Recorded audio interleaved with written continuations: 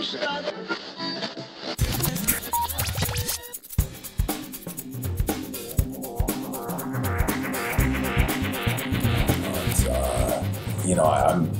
guess I'm a relatively newcomer to the Comic-Con world. I've only been doing it for maybe 2 or 3 years now. And I think there's a lot of misconceptions about what happens at cons, I think, for actors. And I didn't know what to expect until I started doing them. But it's just like, it's a love fest. It's like, it's great. It's people celebrating, all that is awesome. And I think as an actor, spend most of your life where people don't really give two shits about what you're doing. So it's always nice to come and talk to people who actually care and who actually watch your stuff and, have some sort of passion for things you've done rather than, people who don't care. So, yeah, I've had a blast. And Manchester's a cool city. I've gotten to see a little bit. But we had a couple meals, little fish and chips, little full English in the morning. But yeah, it's cool. I actually really like the this venue is like kind of cool. It's like a Harry Potter. I don't know. It just looks really cool. That was Coral's quote right there. But yeah, it's a cool building. It's a train station. A train station. Well, it's a good thing I came here on time and got my train. What's been the highlight of your career? That I have one. That's probably the highlight of my career. There's so many highlights, to be honest. I really love acting, so essentially every time I get to act, I really enjoy it, and that's kind of a highlight. But, I think Black Sails was a really special show. It's like own kind of little world, and that was really special. But there's lots of special moments like that. I mean, I've loved every show I've worked on, so... I mean, there's just actors are really cool, and I get to hang out and work with a lot of them. I think maybe one of the biggest highlights in my career is probably just getting to work with people who I'm a fan of. Like, when you're a fan of someone and then you actually get to work with them, that's pretty cool. And that's happened so many times. I mean, it's hard to really say, but I kind of I recently did a movie with Danny Glover that was just really just so cool. He's just. He's like still not too old for this shit somehow. He's just amazing. So, yeah. I'm curious, when you meet the people here who are passionate about your work, are there common questions that fans tend to ask things that they seem to want to talk about more than anything else? Yeah, I mean, I get a lot of different questions. But kind of, I guess because I play a lot of different kind of characters, I get a lot of questions about, everyone's always kind of like, disappointed that I don't talk like my characters or something. Like, I feel like that's mostly I'm just like disappointing, to them. Like, they're like, but you're so cool on TV and you're so lame in person. Like, it's kind of the classic one. I feel like I get, I also just get a lot of questions, I think, from like younger actors. I feel like you get a lot of questions of like, how do you do this? And, my answer is usually pretty much the same. Like, just like, you just do it. Like, I mean, it's like Nike, just do it. And you don't take no for an answer and you keep going. But I get a lot of questions about vocal stuff. I get a lot of questions about my hair. Like, people, it's really weird. Like, people, cause like, I guess people, you shoot something like months before people see it. And then like, I think like, by the time like Agents of S.H.I.E.L.D. was airing, like my hair was already like longer again because my hair grows really fast. So people were like, well, did you cut it or in a wig? Like you just get such random, like funny questions, like things that you didn't think of that, that would be interesting. But, I get a lot of different questions. I try to answer them the best I can without rambling, but obviously I ramble. You spoke about Agents of S.H.I.E.L.D. just then. Yeah. With different acting, like different paths, what's next for you? Oh, what's next? It's so funny because there's always this, I guess, this perception that like actors just get to like choose what's next for them. But it's just so not the way that really works. So what's next? I mean, what's next that you will see has probably already been shot. And what's next for me is stuff that I probably won't be able to talk about until somebody at a PR company tells me I'm allowed to talk about it. I've got a couple irons in the fire on some new things and a couple things I'm doing. But the next thing I think I'm actually shooting, I can't tell you about because the pilot I did called LA's Finest got picked up and it's shooting in LA in a couple of months. I think it starts shooting in the end of August, which is just around the corner already.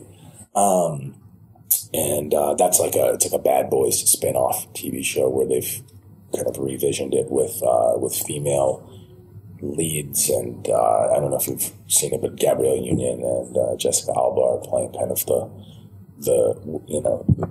the main title kind of roles in it, and it's the pilot came out really great, and I'm excited to go have fun with them. It shoots in Los Angeles, so it doesn't even really feel like work when you work in Los Angeles as an actor, acting work is very difficult and has its own challenges and whatnot, but if you love it and it's fun, I love acting, so it's more like the traveling that's the work, and the staying in shape for things that's the work. The actual playing is fun. So it shoots in LA, so it's like literally, it just feels like I'm playing, I'm like, oh, I'll just go down there and play. It's great. So yeah, that'll be the next thing I'm shooting. Although there's just odd chance I might be going to Rome very soon too. Also, I don't, there's so there's as an actor, there's literally things that they always say you don't know what's actually happening until you're there doing it. And then you don't even know it's going to happen until they announce it, because they can always change things up on you and whatnot, or just cut you out or change your recast or all kinds of things. So, what's next for me? More acting. If you had to choose someone to work with, an actor that's dead, who would you love to work with? Ooh, that's dead. I've gotten to work with a lot of greats, but there's so many people I'd work with who are no longer with us. I was a huge Robin Williams fan, just such a big fan of his my whole life. And just so impressed with the scope of what he was able to convince people of on camera and off camera. Just just things like Miss Doubtfire. You're like, wow. He actually pulled that off. It's it's really hard stuff to pull off. He as an adult man played a little boy in Jack. That's just amazing. So I think he'd probably be one of kind of the top of my list, and he was really sad to see him go recently, but he'd probably be up there at the top, and also I just feel like I'd want to sit in the cast tent with him and listen to him talk for hours. Just okay, Robin. Yeah. But yeah, there's more, but him is one of them. I'm talking about childhood wish fulfillment. Obviously, when you're a little person growing up, you dream of getting to be a superhero or a pirate.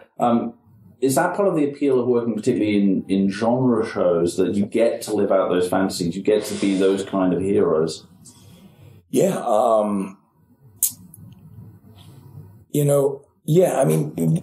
It's funny because playing heroes and playing villains, there's a difference to it. But I think all actors, in some ways, it's the inner child in you that kind of drives the desire to do this. I'm a grown man with children, and I play make believe for a living. So there's some sort of child clearly still inside of me. But yeah, the genre stuff, I think there's just things you can't do in projects that aren't genres, whether it's hero stuff, whether it's superpowers, all that. I've actually never really had any superpowers yet. I'm looking forward. I'm just doing me usually. I'm looking forward to one day where they just give me the ability to just do some shit with my hand. I have to punch him in the face or something and get punched in the face. But yeah, I think that's that's something I look forward to, and I think everyone likes. The genre's just cool. When it's pulled off and you really enter, these kind of worlds, it's amazing what you can do, and then how grounded you can make it. So, yeah, somewhere in there might be an answer on it. Who's your ultimate hero, like super or otherwise? Like who I would want to play, or like just a hero? Just like the person you probably admire the most. I mean, there's no question about it, but Wolverine is the best person who ever had powers, in my opinion. I've never been a Superman fan, really, as much, or like, I think you can give someone too many powers and then they're no longer interesting. And that's a problem I have with Superman. Like, he's just not vulnerable enough to me. I always loved Batman because he was like, he was rich and he had some cool toys, but when it came down to it, it was just a person in there, in the suit. Wolverine I always loved the most because, he doesn't really have a superpower. He's just really tough. Like, that's his superpower, is that he's, he regenerates, yeah, but in reality, he's just really tough. He's just like the toughest regenerator. He's the person who can constantly get back up when he's knocked down. And that's what I guess, that's what a hero is to me, is really like someone who doesn't get knocked down. Like, it's like, well, all right, there's no stakes. You're just going to steamroll over everyone, and there's no danger to it. So that's why Wolverine has just always been my favorite.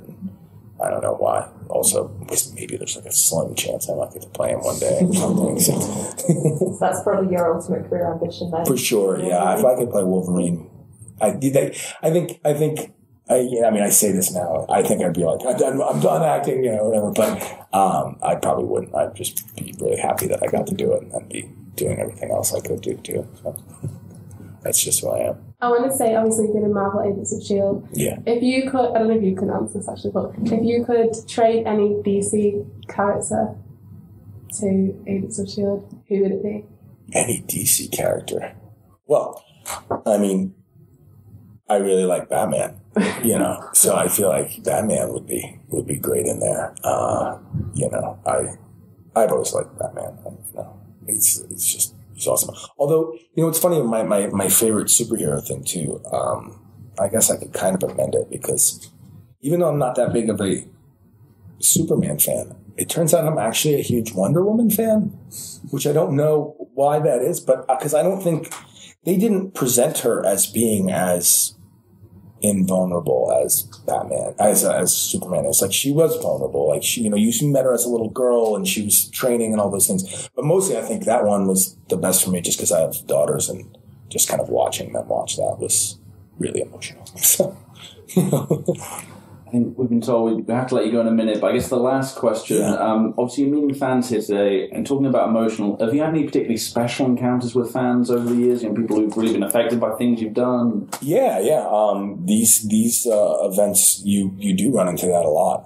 Really emotional kind of responses from people, and people who are very touched by your work or inspired by what you do. And that always actually, makes these things quite worth it, because it's really easy to forget the effect that, like, as an actor, that you have, like, that people see you in the box, in the TV, and they see you on social media, and that you may be inspiring them for things that, and you're not even necessarily trying to do that. Like, that's just happening. But, I'm just trying to, like, take care of my kids and family, and, save for their college, and, paint the house, and all the normal things that humans deal with. And so you kind of, my mind goes to that. But there's been a lot of experiences at cons. I haven't had a huge one like that just yet here, but I'm sure it'll come soon enough.